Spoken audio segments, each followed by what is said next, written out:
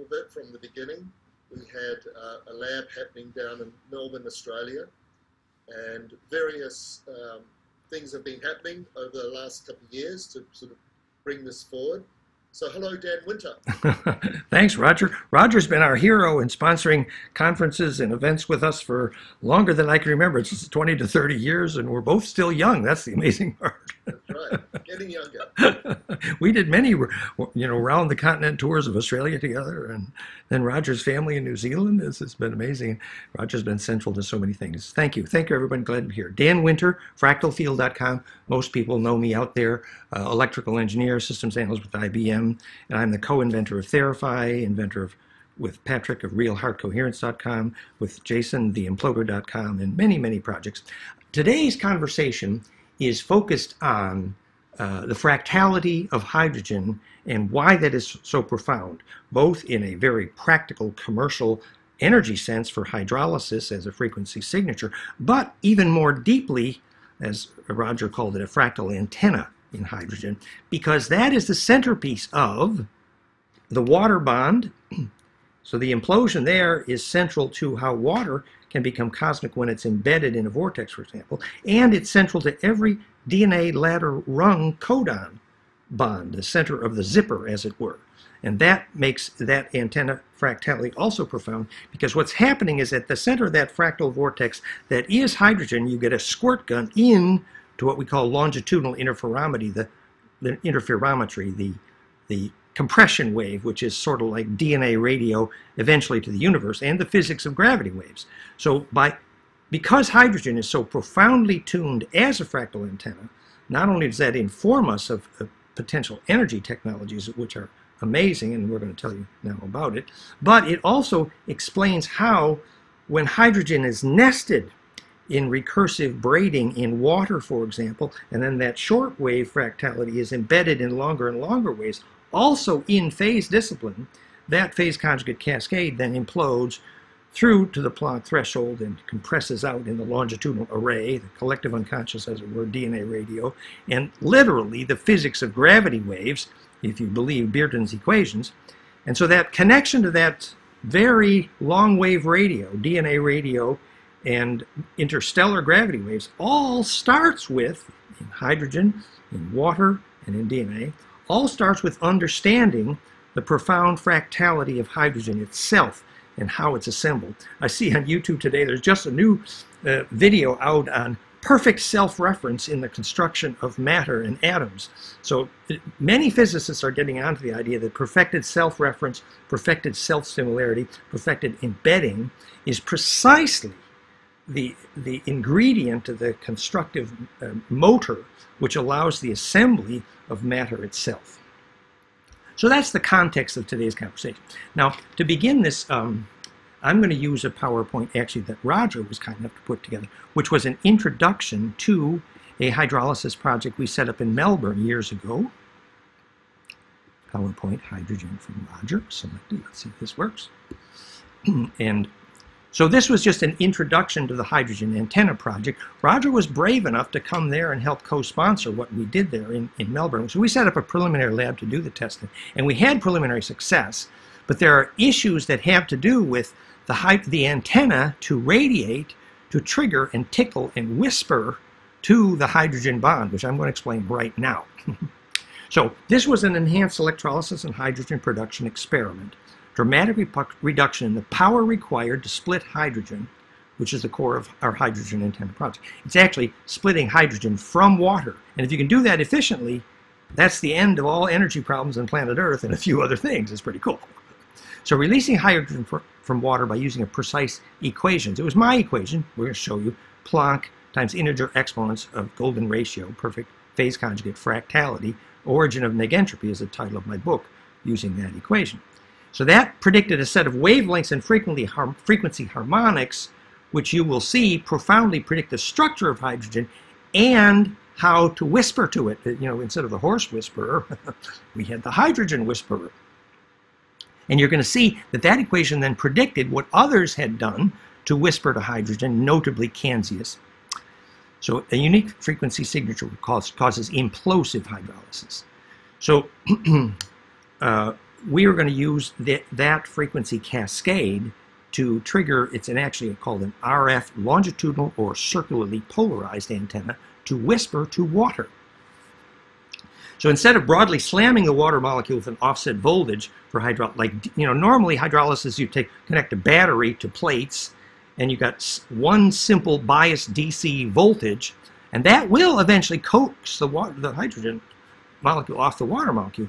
But the power, the wattage required to do that, creates great limitations. Conventional hydrolysis is basically not commercializable in the sense that, well, the wattage it takes to make the hydrogen doesn't quite equal the energy you get from that hydrogen if you use simply DC, which is what Roger here refers to as a broad slamming the water instead of singing to it.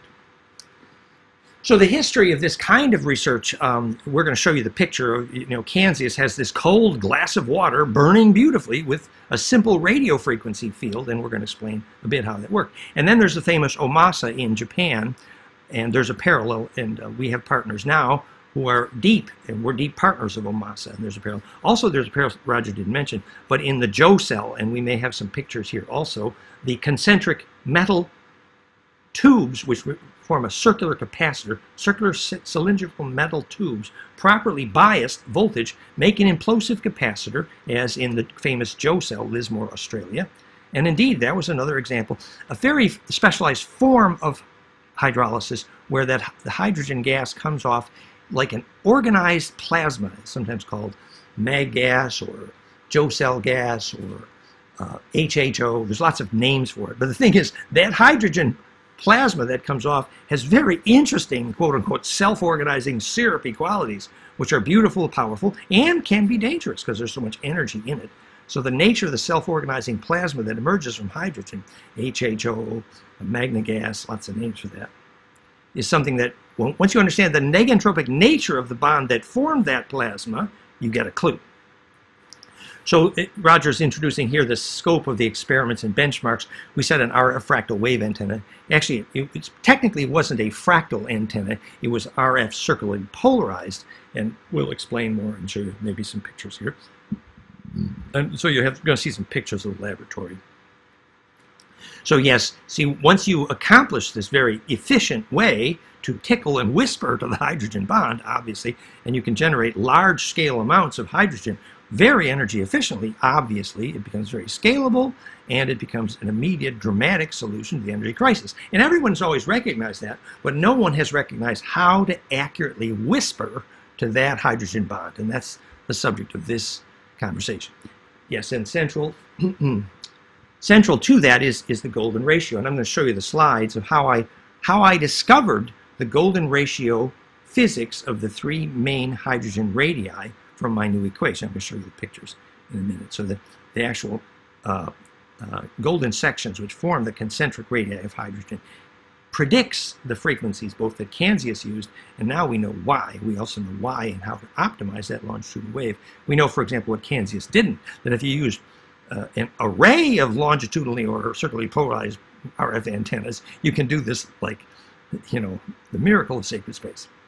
So when you set up RF antennas, as Roger's mentioned here, there's some very critical issues that have to do with impedance matching between the power of the amplifier and the antenna. The thing is, now we understand so much more about that because we now know how to optimize circularly polarized antenna. So that we're testing to prove the feasibility of doing this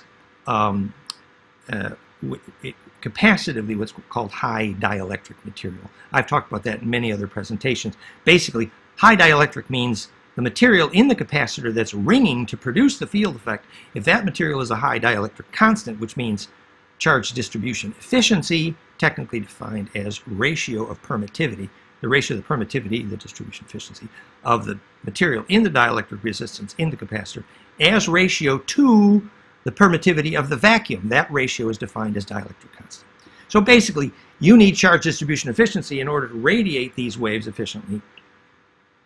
And that's the same physics, which later will be discussed in this conference on the physics of biologic architecture. For the same reason, you need capacitance to be distributed efficiently in your house, meaning wood, stone, natural fabric, because they have high dielectric. And the reason natural material have high dielectric constant, for the same reason in the capacitor, is because life pushes molecules into the fractality, which makes charge distribution efficient, and therefore that means they read my bumper sticker which says get fractal or get dead.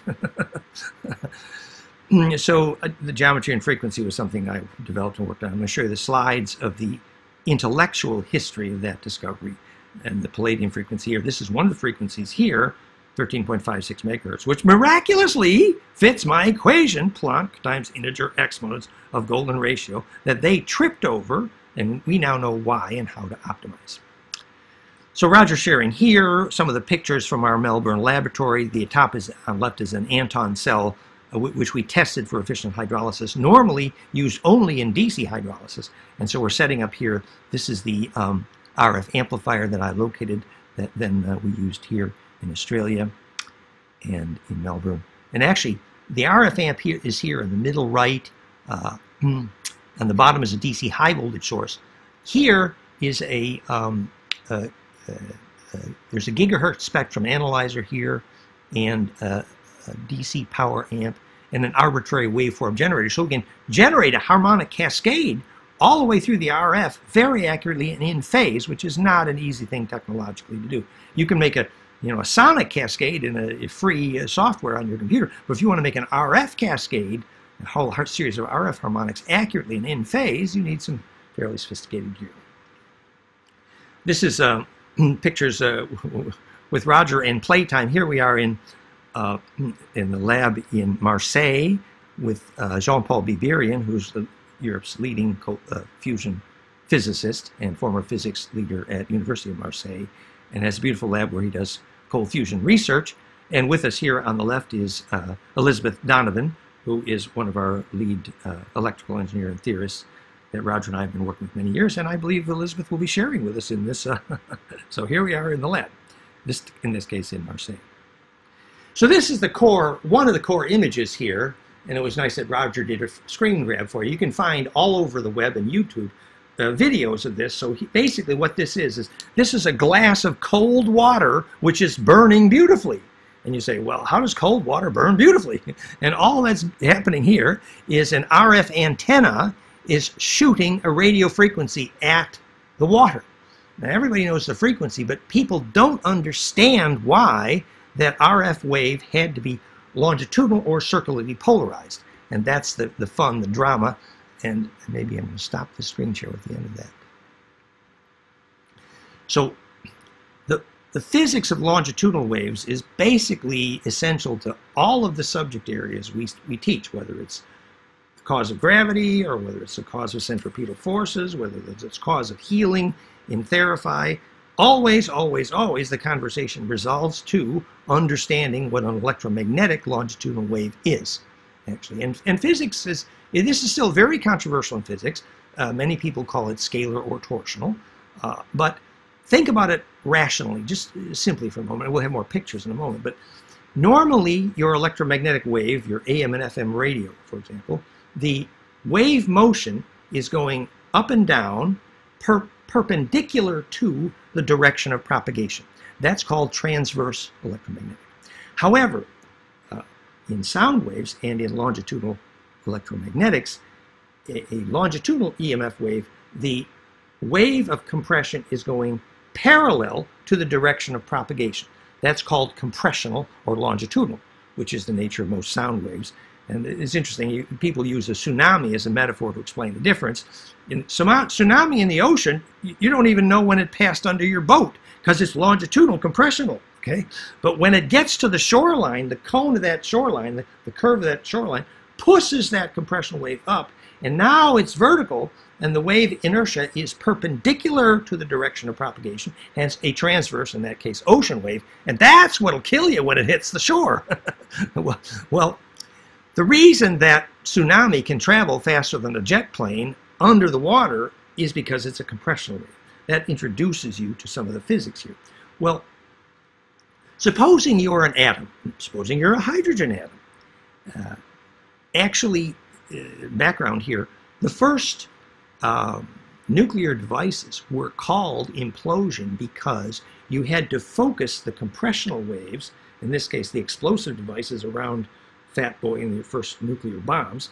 You had to focus the compressional waves accurately toward center to make it implode. That means here you are at the center of the compression. Maybe you're a hydrogen atom.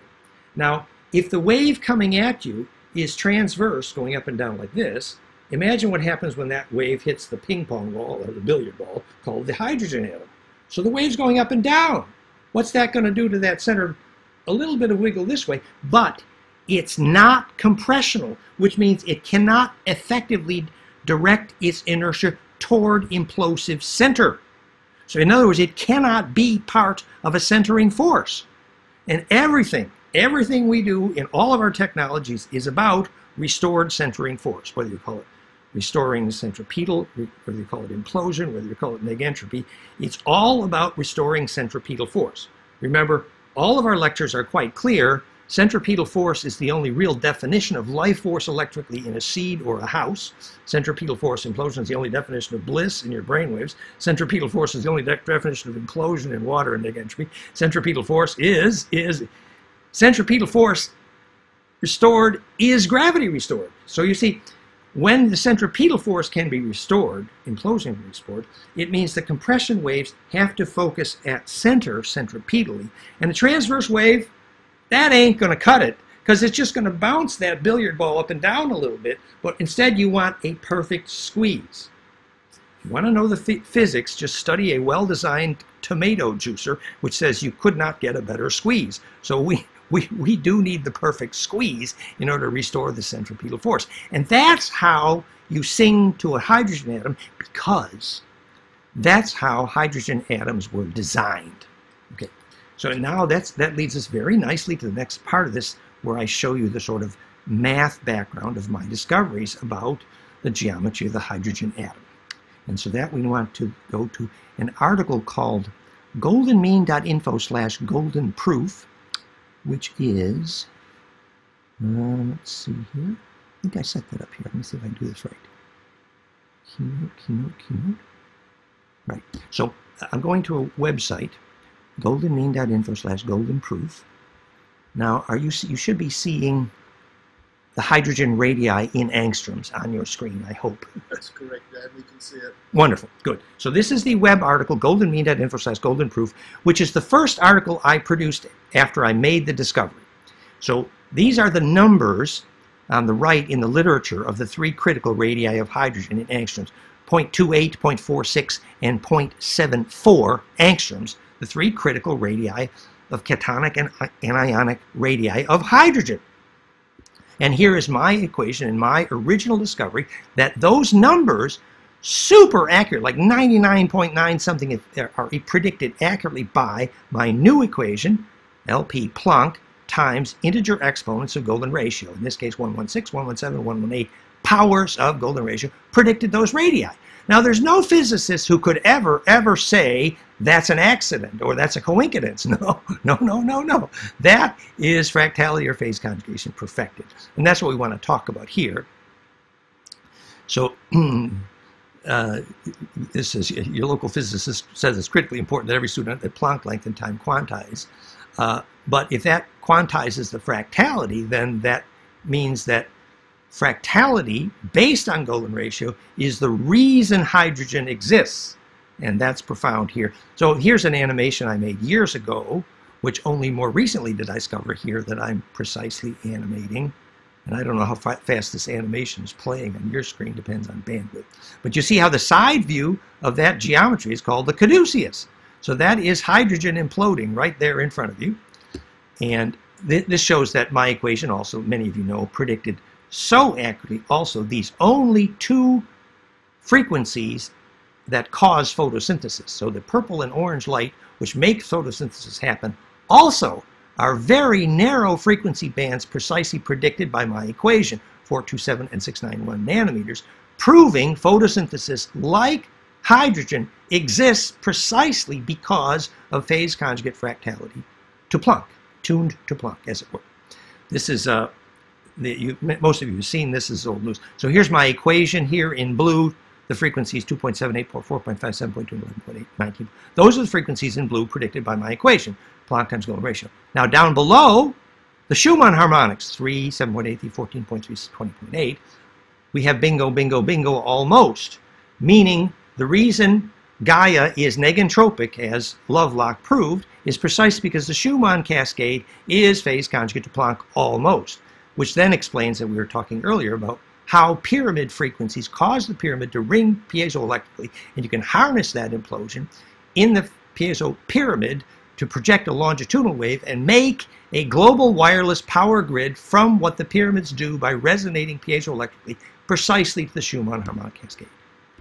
And it looks like this, and it's very romantic. In fact, I think it's a Valentine. And this is another picture of the same thing. And here's another animation of the same thing.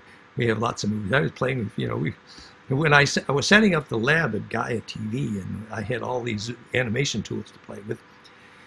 So anyway, this is from Nature magazine saying the universe is dodecahedral, and New Scientist saying the universe is fractal. If you arrange the arrangement of masses around the universe, one magazine says it's fractal, the other magazine says it's dodeca, and now we know why.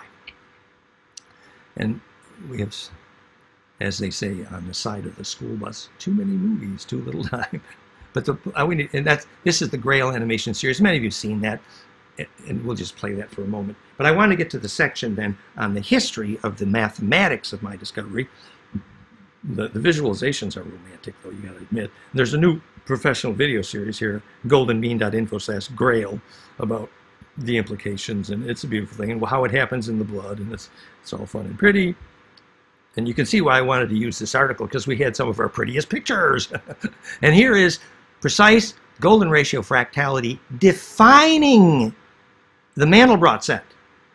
So you see why the Mandelbrot set works. It's the perfect fractal because it uses golden ratio, not the other way around. Now there's a whole explanation of this from Garrett Lisi and the E8 story, which is too much for this conversation. There's a picture below, though, of E8, which is so romantic. Wait, I just got to let that one go. Here's Garrett Lisi's E8. Is a beautiful. Yeah, here it is. Isn't that gorgeous? Basically, this is a superstellation of the Star Mother kit. And Garrett Lisi defined from E8, which is almost all based on golden ratio, and he got as a subset the table of virtually every subatomic particle in the subatomic particle zoo, all from golden ratio E8. It was very cool. Okay, so the main reason I dug out this particular web article is right here. So here's my equation, Planck length times golden ratio, and here's the 3 radii of hydrogen I predicted. And in the article, I refer to the antecedent scientist who I must acknowledge named Hayrovska, whose work I looked at to start my work. And so here's Hayrovska's work. And what Hayrovska basically showed was the ratio between those radii was golden ratio. So he had drawn this picture right here and said, oh, look, if you take the ratio between hydrogen radii, golden ratio is written all over hydrogen. Don't click on that, Dan. Here we go. Don't want to lose our place here. So Hayrovska drew the picture that said hydrogen has golden ratio written all over it. So that was not new information when I started. I added one specific insight, however, which was, how does that fit with respect to center? So once I knew that hydrogen radii, and there's many articles about golden ratio in hydrogen, I'm showing you some of them here. First excited state, that when hydrogen is excited, which is when the electron shells unpack and unfold like a rose, they use golden ratio to unfold in an orderly way. That also is known and not new information. So I added only one specific but very important piece of information, which was that if you take those radii and calculate distance to center, and my insight was to use Planck as the frame of reference, which then to multiply to get those radii, that was my new piece of information. My insight was, oh, if those radii are golden ratio between them, they must be focused on something at center. And I had the insight at that point, obviously, it could be nothing but Planck. And so then I tested to see by using inverse logarithmic algebra. Okay, so there's stop sheet.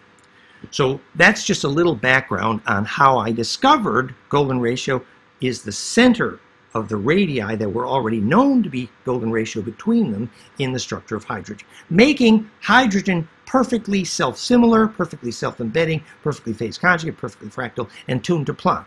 And the fact that I was able to use Planck to do that established the tuning for the whole cascade, as it were. So, let's see how we're doing on time. So it's about 3:50. So there's two sets of visuals now, unless you we have some questions in the meantime. Either way is fine. We'll take questions later, Dan. Okay. Okay. Yeah. So the next visuals are from, there's so many keynotes here. We need to go to the keynote called Longitudinal Compressed, which is right here. And we need image set number 16 to 24. I'm digging around and doing my homework. Is this longitudinal? No, that's full sequence. Get that out of the way. Longitudinal compressed. Okay. You should be seeing a slide that says, how does that phase conjugate fractal compression? Make the slide full screen? Is that possible? There's a, Did you hear that? Yeah. Can you make it into full screen? Perhaps would be better. at least I can make it a little bit bigger, perhaps. See, I have some screen. Click on the main screen. Double click on the main screen. Yeah, but there's other things happening here that limit my ability. Just 1 minute.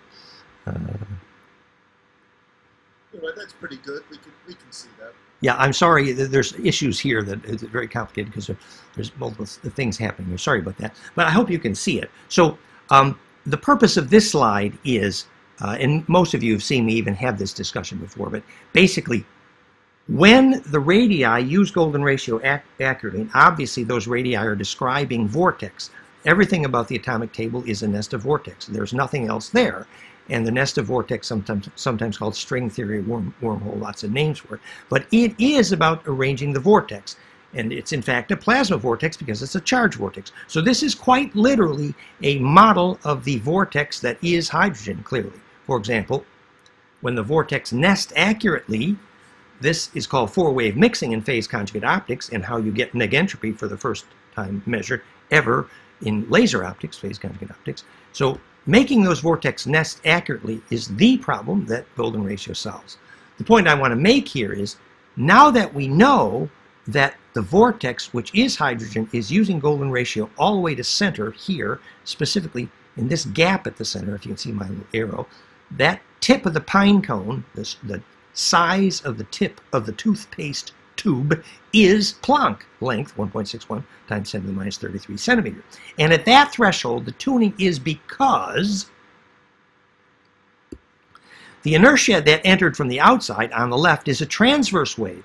But because of golden ratio, Caduceus optimized translation of vorticity, only possible because of golden ratio, perfected heterodyning, the up and down inertia is translated without loss of inertia into a compressional wave on the right, in this case, called a longitudinal wave, longitudinal EMF, which we will later prove by equation, thanks to Tom Bearden, is the physics of gravity waves and many other things, including almost every healing device out there, and including the reason hydrogen makes gravity, and including the reason hydrogen can spit out a plasma field which appears to be self-organizing like syrup, as Joe Sell predicted.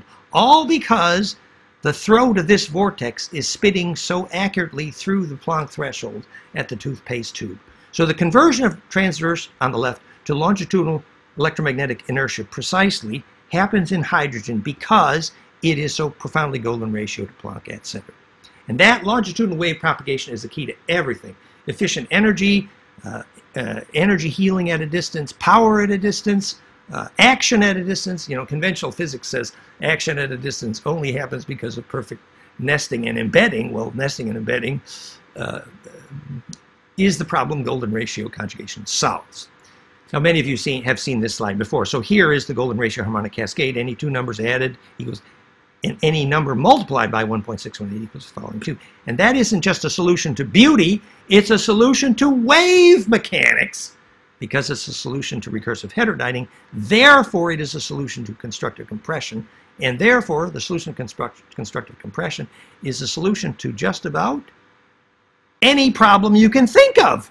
History of computers, how to get through death, how to make zero-point energy, how to implode hydrogen. It's all about constructive compression. History of alchemy. The solution to constructive compression is the solution to every problem, urban design, any problem you can think of, how to get through death, is the solution to constructive compression. So we're going to introduce here now, here's where we're saying this is the cause of gravity. Gravity exists because hydrogen can implode this way, because the way out for charge through center is longitudinal because of golden ratio to Planck. So Einstein correctly said infinite non-destructive compression is the solution to the unified field. Of course, he didn't know what a fractal was, and he didn't know that golden ratio phase conjugate compression is infinite non-destructive compression because there's a way out for charge constructively through the center into the longitudinal because it's golden ratio to Planck. That's the reason it works, and therefore that's the reason gravity works, and that's the reason all forms of negentropy work. It's the reason life force exists. It's the reason consciousness exists. It's the reason negentropy exists. And you've all seen, you're probably tired of hearing me get so enthused, but so you've seen this in my book. So this is Planck times integer exponents of golden ratio predicts 3 radiative of hydrogen, ADP, the most important molecule in the body, the frequencies of photosynthesis, predicts all sacred dimension, the British foot, predicts Schumann harmonics, EEG harmonics of bliss, predicts the LF-Mayer wave, the perfect breath harmonic. It predicts the Venus year, Earth year, galactic year, and precessional year. And so anything that fits on that frequency cascade has the possibility of negentropy. Nothing else does. That's the point. So this is the first paper we published, credit Bill, now Elizabeth Donovan, Martin Jones. Martin Jones is a wonderful mathematician, and the first paper we published on this subject, which is basically perfect compression, the hydrogen atom, and phase conjugation. And in the second paper we published on this, and you can read the physics background again at these 2 web links shown right here, fractalfield.com/conjugate gravity and fractalfield.com/vacuum energy is all the physics references. And so the first paper we published is on the left, General Science Journal, Compressions of the Hydrogen Atom and Phase Conjugation. The second paper we published, thanks again to Martin Jones, is called Fractal Golden Ratio Phase Conjugation, cause of gravity. So, and basically we took the Klein-Gordon equations to show that waves add and multiply perfectly on a line when they're in golden ratio. And then we extrapolated that using basically the Star Mother kit and showing that same line existed in 3 dimensions in the stellate dodeca, which is the symmetry of hydrogen.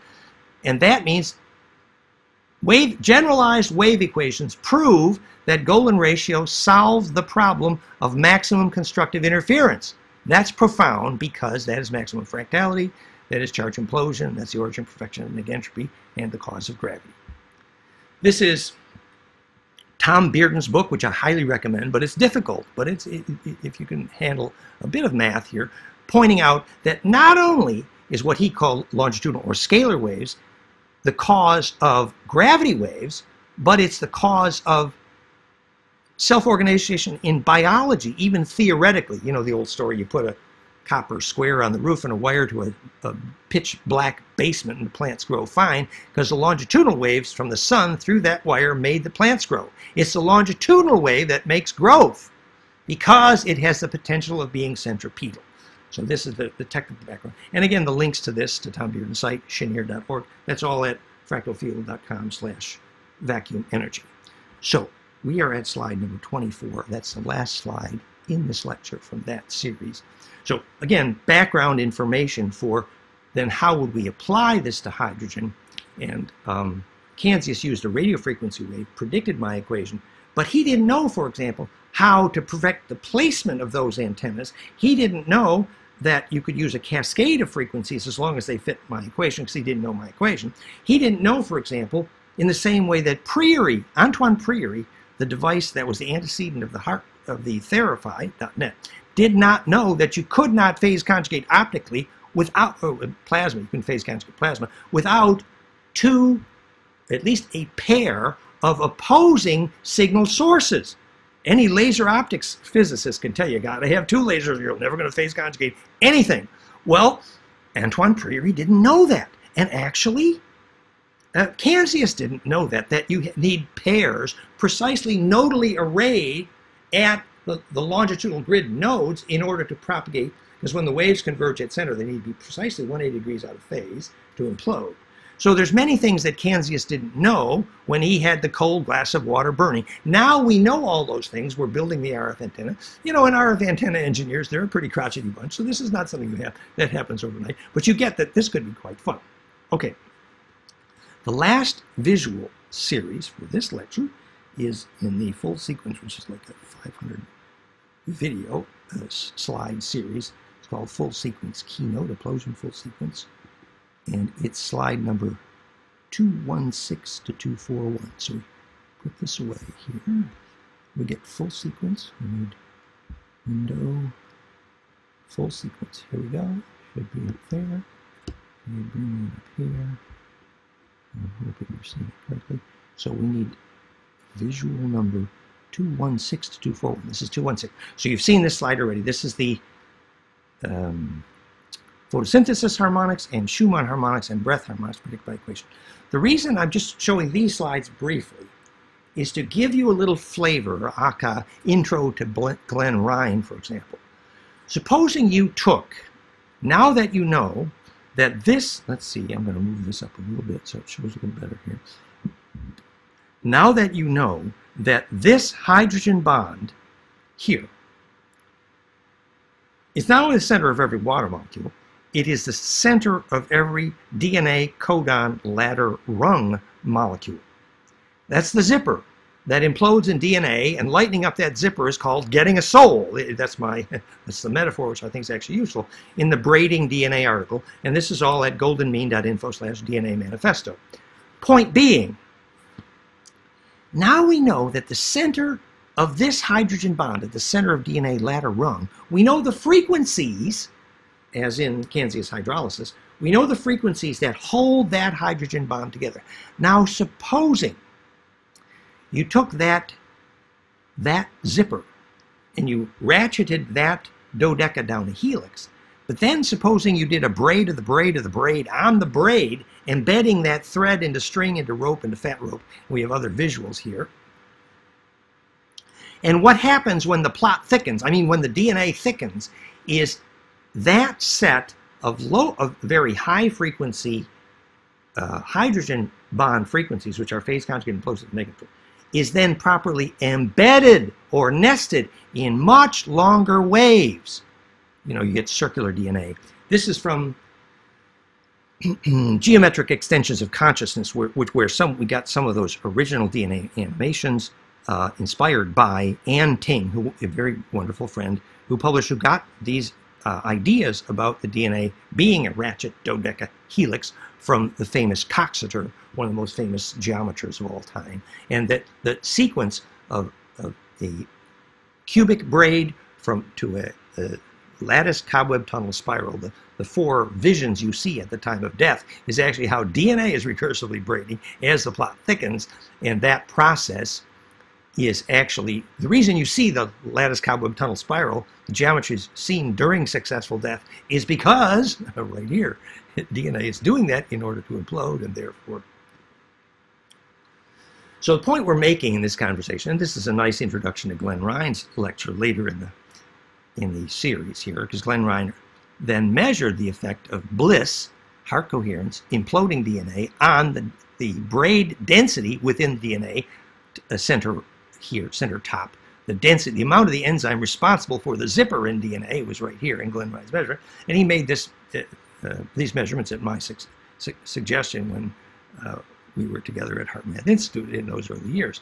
But just looking again at the animation, and again, this is probably playing slowly in your, depending on bandwidth, but you see that double helix in the side view there?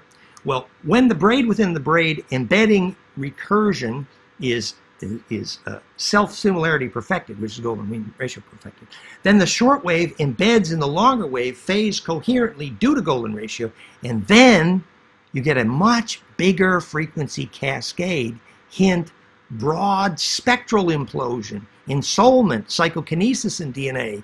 Valerie's there watching her teacher float when she's praying. I mean, how do you make gravity in your DNA? Well, you got some clues here.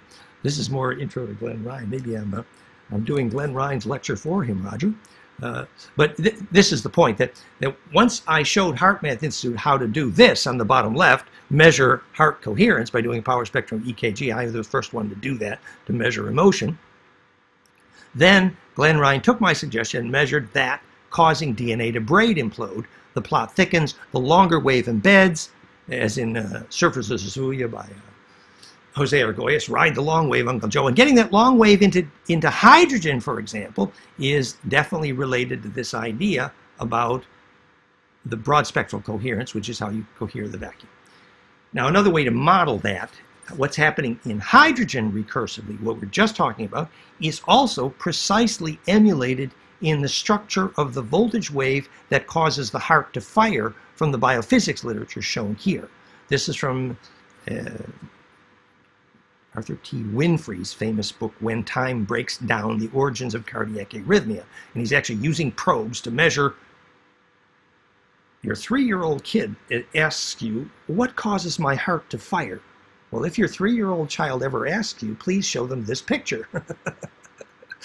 And it's short, you could answer, well, I would turn myself inside out for you, darling. And, talk about this metaphor a minute. But see, that physics of perfect recursive turning inside out, donut inside donut, and you could even use one of Tufan Guven's 7-color donuts to model, is what's happening at the center of hydrogen. And to sing to hydrogen efficiently, and so that recursive nesting, which starts with hydrogen, extends all the way to the heartbeat, and that's fractality. The heartbeat, and most of you guys, it's called perfect looping or super looping or perfect embedding. And so then, for that reason, there's actually a 3-dimensional, this is supposed to play like a little bit, oh, there we go. I'm sure that's playing too fast, actually, for the screens to be grabbed. But you see, that not only is it a golden spiral, but it's spiraling cubes. Now, length, area, and volume are conserved along that single contiguous pathway, and that is precisely how implosion happens. Literally, the only possible way into the next dimension, because the next dimension is the name for the ability to superpose spins, which is a problem only solved by golden ratio. So not only is DNA doing this perfect recursion, embedding, nesting, looping, little wave inside the, but the physics of this is triggered specifically by the geometry of hydrogen. And this was, so it was called braiding DNA. So that's the end of this section about, look, the fractality of hydrogen is central not to just energy, but it's central to water, and it's central to why DNA, how DNA enables us to get a soul. Okay. Good So, timing, Dad.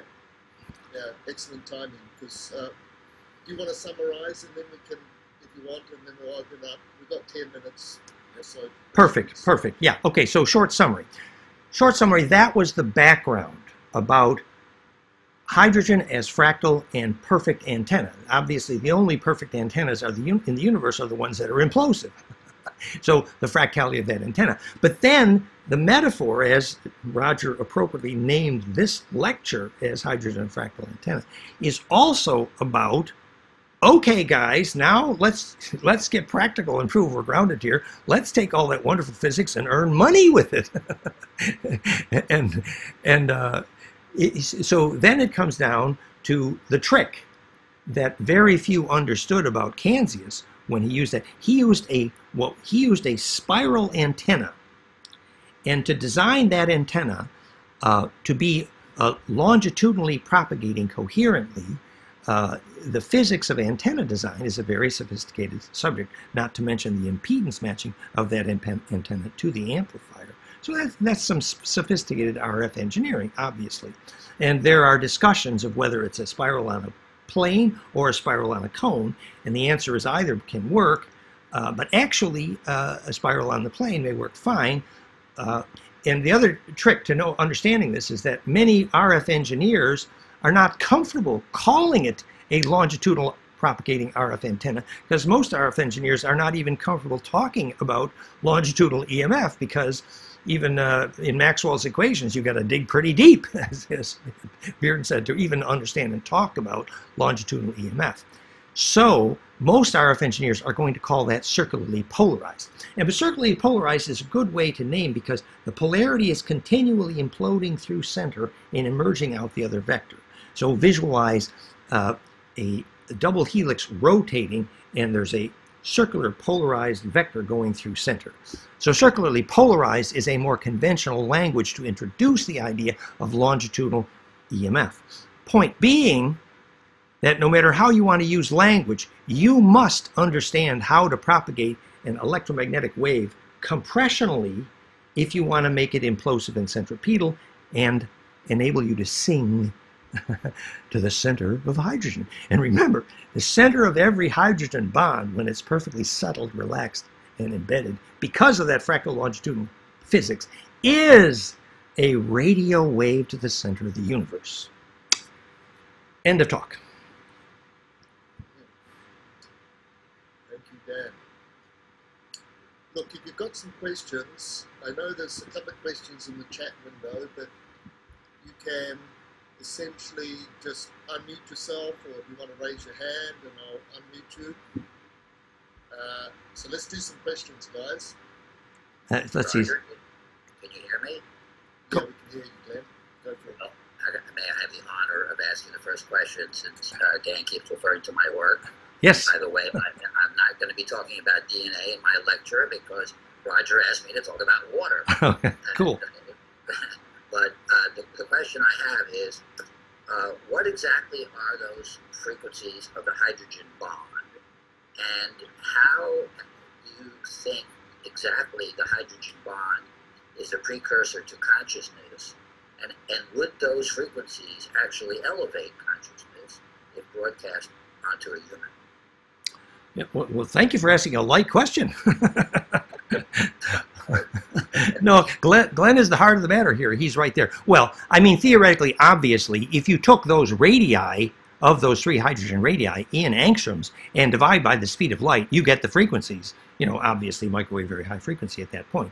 But if you take that cascade, what the new proof was my discovery that the critical frequency, it was in the 15 megahertz range, and the cascade we don't publish because we want to obviously use it as a bit of a secret sauce. But the actual trigger frequency Kanzi's used was in the megahertz range, and we're proposing to turn that also into a cascade, exactly golden ratio times Planck in the megahertz range. And the point being that then in the slide wherein I showed those predict not only the Schumann harmonics, but the alpha beta brainwave harmonics we have measured repeatedly cause bliss, flameinmind.com, and we now have much documentation. This is how children learn to see without their eyes the same frequencies.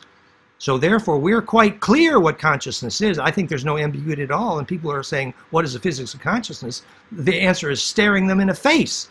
It's a plasma vortex imploding through Planck, obviously. As we have said many times, you know, the kid said, oh, I had my eyes closed, I went into this trance state, and then I saw a tube, a wormhole vortex open inside my head, and that tornado had an eyeball, and that's how the kids see through their eyes. That's the first time we ever had clear indication of what consciousness is. And for the first time, we actually know for sure why it was when Bill Tiller measured dozens of ways focused human attention causes charge to compress. We now know why, because it's an imploding plasma vortex. And we're the first ones who can answer the question, where did the medical doctors see from when they were outside their body in medical surgery, looking at the surgery from outside their body? We know exactly how they got out there and how they saw themselves. Who else has a physics of consciousness theory, plasma vortex is consciousness, that explains why consciousness is centripetal and how your consciousness can go outside your head? We know exactly, and we know what limits it. You can't go inside metal boxes very good because... So anyway, we think we understand pretty well, actually. Did I address your question? Yeah, cool. Thank you. Thank you. Yes, Ralph, go for it. You need to unmute yourself. Okay. Yeah, we can hear you. Yes, this is Ralph Wheely from Portland, Texas. Hello. And we own and operate, my wife and I own and operate the alkaline antioxidant water store. And we have molecular hydrogen too. But we measure the water energy with an ORP meter. Right. And that negative charge, what we understand, is living water. Of course, we measure pH and the molecular hydrogen level. But the hydration levels is what my question would be. The water, the hydrogen antenna, does it produce a water that's very hydrated? Your interest is beautiful and so appropriate. If I may say, first of all, when you measure redox, you're measuring oxidation reduction potential, ORP, which is essentially related to charge distribution efficiency. But if I may say, here's the smoking gun. Everyone now knows that if you put extra hydrogen nanobubbles in that water, you get magic, you get healing, whether it's in the spa or you're drinking. In fact, the Therapy Center in Las Vegas, they're clear. You know, they're breathing hydrogen nano and they're putting hydrogen nano in their spa and in their imploder vortex and in their Therapy treated water. And the hydrogen nanobubbles are doing magic everywhere. Why? Because it is so profoundly fractal and conjugate at the atomic level. So that completes the high frequency component of the phase conjugate cascade. So I'm just having to make this humble suggestion. You could talk to Josh in Las Vegas about some of the more appropriate economic hydrogen nanobubble generators and add that to your magic. And, you know, then your charge distribution efficiency is solubility. It is hydration. It is bioavailability. That's what it is. Thank you very much. You're welcome.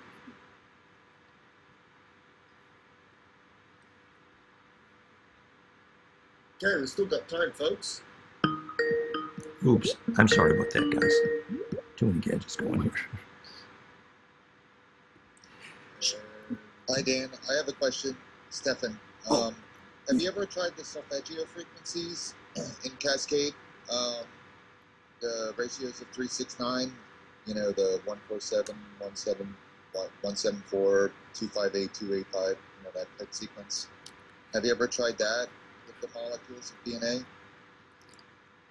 Well, thank you for asking. You know, when Dan Burish originally published his solfeggio hypotheses, he referred to my work. He was very nice. He was a friend. And it resolved that his concept of solfeggio perfected is golden ratio cascade perfected and nothing else. So solfeggio was just an introduction to golden ratio cascading. And for example, the people talk about the 369 and the Tesla work comments on 369. Of course, obviously the trinary, the 3, is the fact that all periodicity begins with triplets, and that's why DNA codons in the I Ching are. And the 9 is very clear in physics. It takes 9 plasma domains to self-organize in Los Alamos, and that's why you got 9 chakras and 9. We have whole lectures and videos, goldenmean.info/whale dreamers, on the plasma physics of 9. And in fact, the advanced galactic culture that just arrived on Ganymede, if you've been tracking Elena Danaan, is called the 9. Hello. But it's, you see, the point is, it's about plasma physics. It's about wave mechanics. It's never, ever, ever about numerology. And so all I'm saying is, guys, those who just do numerology, they get lost very quickly. So the difference between numerology and physics is when the ratio of the numbers predicts what a wave is going to do. And we know exactly what that means in the 369, for example, and we know exactly what that means in solfeggio because it's just an introduction to golden ratio cascading. That's all I'm saying. Well, it's like vortex math is based off of 9s and, you know, the 369. So, yeah, I've been programming that and getting interesting results. Well, it's great. Like a spinning Merkaba yes. brain and stuff like that. And, you know, Marco Rodin, who did the 9 stuff, he's an old friend and a very sweet guy. And he's a poet and an artist who never quite figured out the difference between numerology and physics. Really sweet guy. But if, for example, you take one of his coils, if you could do an accurate spectrum analysis and you could actually make a symmetry map of the flux geometry, then you could optimize for implosion. But he doesn't know what those words mean. So sometimes there's... I find using your voice connected to a multi-octaver, singing to the tones and sliding, you can create the oscillations in between the notes. It's right. And that's where, when I use the applied technologies with the electro and plasma devices, I'll run the programs and then use my voice to create the oscillations and where you want to go in the body. So, that's beautiful, and it is about creating the right heterodyne, absolutely. You know, the ITC channels are doing radio communication with the dead regularly, and for them it's all about the right heterodyne. And the reason that works is because that's how you grab a hold of a little bit of the longitudinal interferometry, which is ancestor memory, long song lines, and all that stuff, heaven. And so playing with that cascading, that's why John Dee was playing with scintillations in light to phase conjugate when he was trying to call angels. Yeah, I've definitely opened up many portals and dimensions through my technologies, very similar to stopping time and other, realms and poltergeist, level 6. And, well, I've had to clean it up. I'm like a part of the permanent cleanup crew from Atlantis, and that's where we know each other, I'm sure. But anyways, thank you for sharing. Well, that's great. I really and we need people like you out there desperately. That's great. I would just gently encourage a little more electrical engineering, like where's the power spectra, how does it fit the equation, and then also another little part of this is the astral hygiene, even where John Dee screwed up. It's very fine to call the ancestors, but the Aboriginals would never do that except without a very focused circle of intent. Otherwise, you don't sort out the good guys and the bad guys coming through the same DNA radio. I'm only going for the. Hey guys, thanks. I've got to sort of cut you off there because that's fine. We had fun. We've run out of time. Yeah, thank you, Roger. All good. Got Jason. So just as a little summary, the hydrogen project.